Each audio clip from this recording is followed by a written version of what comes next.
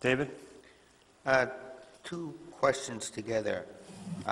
Books and periodicals and staff development. My question is, I just want to make sure what happens at the high school isn't what we got stuck with the middle school. Do we have enough money in book replacements and so forth that we are keeping current? Yeah, I'm sorry. With professional development, are we doing enough on professional development? Yes. Yeah, I can say very confidently, we never experienced the pinch of, we have from year to year had swings in the text budget, but we never had to get to the position that the middle school did for years of sort of putting off textbook purchases. So we have, I think, not a lavish, but a sufficient textbook budget. And as I mentioned to the board the last time, we've done a little bit of shifting for next year, so I can address what I see as the oldest books or the most outdated books from a content standpoint. So, and in professional development, again, I think this probably goes for all three schools. One of the areas that we have not proposed over the last several years, despite budget cuts, that we should cut is professional development. And I'm always, one of the exciting things for me coming out of various school board budget meetings over the years is that the board has never asked for that or addressed it. I think we have a healthy professional development budget that is a great investment in instruction and curriculum for teachers. Thank you. I'd like to just follow that up and ask if you could give us an example of a textbook in the high school that's not being replaced in the next year's budget, but was on your short list. I'm trying to get a sense of how far out of date are we willing to be without getting it into the budget this year? The one that comes to mind, I could certainly look for others, but the one that comes specifically to mind is I did have a request for AP government texts to be replaced. They are, I think, at this point, 5 years old.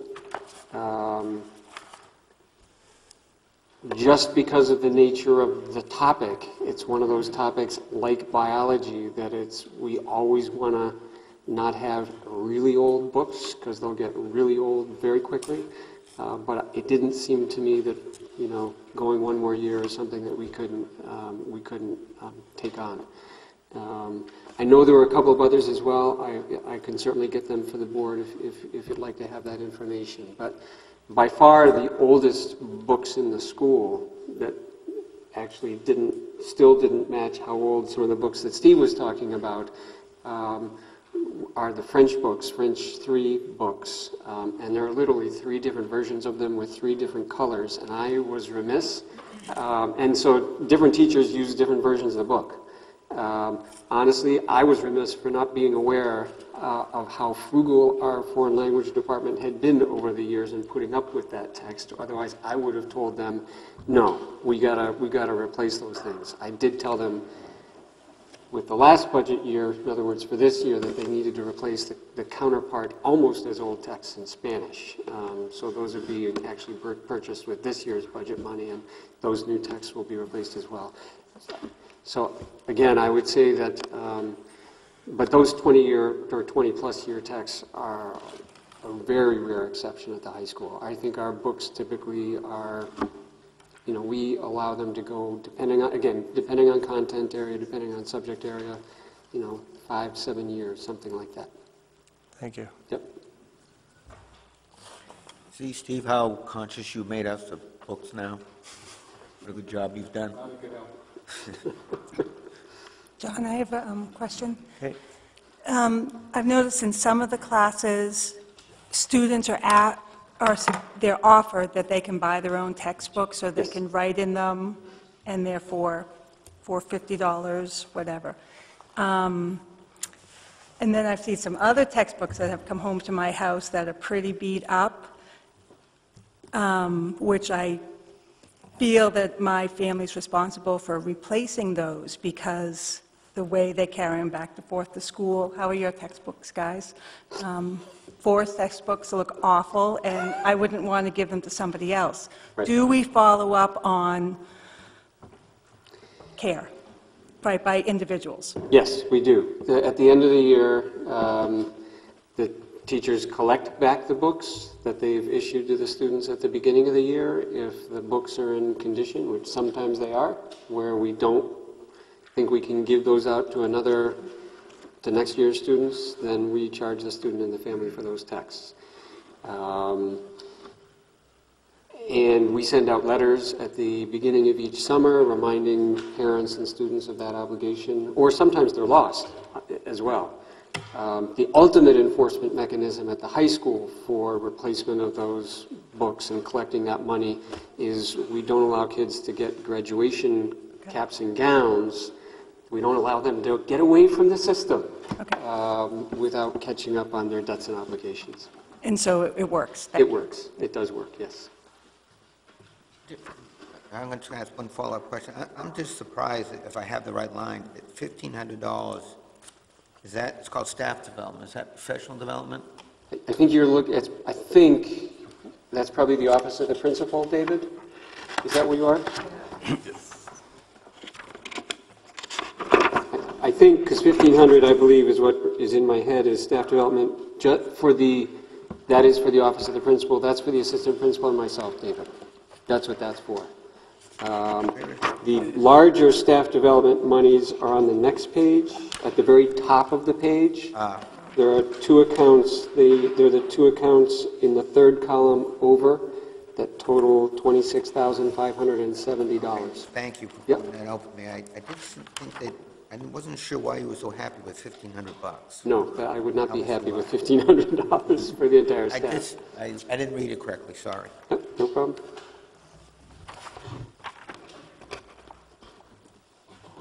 Any other questions? Okay. Maybe, John, you can answer this, or Ken can answer this at another time, but how do the grants come in from CEF and the parent associations? How, with staff development, if we need grants for staff development, Ken, can you help me resolve? I've never quite gotten the relationship. If we're doing okay on the budget line for staff development, but we still need grants, and I believe we have a few grants have come in for staff in good size. That's a need instead of a want. Is that how we make a difference? Well, I think some of the things that we normally can't afford in a school budget, like sending teachers to a significant professional development opportunity, sending an English teacher to the National English Teachers Conference, or sending 2 or 3 of them. I mean, we can't budget that, particularly during these economic times. So it's great that you've got CEF to fund experiences like that. And we've got the kind of teachers here who would just flourish with those kinds of opportunities. I mean, there are people who are going to go to them and take full advantage of that kind of experience. So that's one of the conversations I've had with CEF, and they seem very receptive, is in providing the kinds of professional development experiences that are probably too costly to put into a school budget, but that would really be an upgrade for whoever gets to do that. And they have funded some of those historically. And then how? I can give a specific example of that, Kate, if that would be helpful. Yeah. This May, actually, with the support of CEF and also a healthy contribution from the school budget, I'm going to be able to send a team of 5 people from the high school, Troy Henninger, the assistant principal, plus 4 teachers, and Steve is sending 5 staff members from the middle school to a conference in Chicago, Illinois about professional learning communities. We are building sort of the critical mass of teachers who have had that experience. And so that's the kind of thing that if I were, and I think the total cost of that between the 2 schools is probably in the neighborhood of $10,000 or so.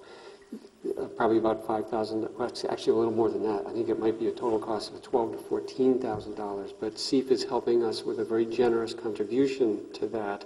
That's the kind of thing that if I had to, I would either only send 1 or 2 people, Right.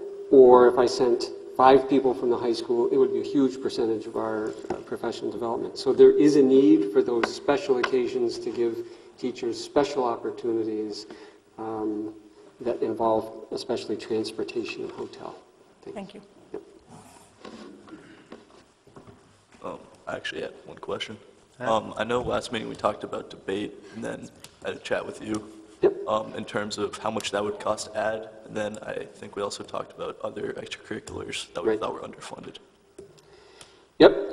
Yeah, Matt came in, I think the day after the last school board meeting and asked me how much debate would cost. I haven't costed it out in detail, but I think roughly it would be, if the board wished to add debate, about between the stipend and transportation and judges' fees. There's one other category, but that's most of it. Around $4,000 to $5,000. And what I explained to Matt is that I am completely in favor of, conceptually, the idea of adding debate. I think it's a particularly Lincoln-Douglas debate. I am not at all in favor of adding another segment of debate, which is called policy debate. That's a whole other discussion. But Lincoln-Douglas debate, and then I guess there's a public forum debate, because I've since talked to Lisa Melanson, who is interested in advising it if it's added, are tremendously valuable programs. My concern is, and the reason I didn't put it in is, number one, we had made a decision as a DLT that we were not going to come to the board with a proposal this budget year to add any new programs. And frankly, there are some programs, extracurricular programs in the high school that right now are underfunded compared to what, in my view, they should be. One of the ones that ironically is underfunded is speech. And that is the result of the incredible growth in the speech program over the last couple of years. It's not a victim by any means, but there is not as much money in the budget to support the speech program. A couple of others as well. World Affairs Council. I would never envision, for example, that we would be able to, or necessarily even want to, pay for all of the expenses associated with World Affairs Council, because honestly, because it involves faraway travel and that sort of thing. But honestly, we barely keep up with the stipend to support World Affairs Council. And there's a couple of other examples as well. So the reason I didn't put in debate is, number one, about the nature of this budget year and some competing considerations from other extracurricular activities that, in my view, are underfunded to begin with. But if the board wants to tell me to add debate, it will not, I won't be opposed to it. But that's roughly, I think, what it would cost. We would prefer, I mean, if it's no different than budget reduction. I mean, if you feel like the budget is too skinny, give me an idea of how much more you think the community can afford, and I'll prioritize where I think the priority would be with those extra funds, as opposed to you picking and choosing your special projects. I don't think that's a good way to do budget addition or budget reduction. You don't have to pay attention to what I say, but you've got to give me the opportunity to present to you what I consider the priority for extra funding. Debate might be on there, but I think you've got some other things that are bigger priority items. And I don't have anything against debate. Debate's a wonderful activity for students, but maybe there's other ways of those getting the debate team off the ground, like we do with some other sport teams and stuff like that. I think it is important for the public to hear what we're not spending money on as well as what we are spending on. So it's helpful to learn, thanks for asking the question, about what we're not spending money on that would be good for our school. I would rely on you to, if Jeff was to suggest to you what it is we should consider. I'm a little concerned to hear that we have programs that you consider to be existing programs, very successful, that are underfunded. That bothers me a bit, as opposed to starting a new program. And I guess I would like to hear about existing programs that are extremely popular, you think have special value, but are underfunded. I think I